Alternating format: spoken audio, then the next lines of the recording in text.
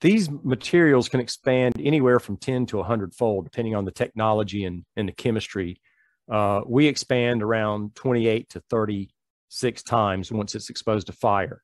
So that's how it pushes back that fire away and keeps it away for the duration of the burn. These two plates on the left, this is what it looks like after it's been in the fire for 2 hours. On the right, you'll notice that it's a lot darker, and that's just because it's just starting to burn. This is after 10 minutes on a piece of cardboard. So as the flame is burning on our coating, it's continuously, rebuilding itself until it burns this carbon layer away. And once it gets down to where there's no carbon left, that's when that flame and that heat gets to the surface. So that's how it works in a very basic sense, to keep the flame and the heat away from the surface once the flame hits the paint.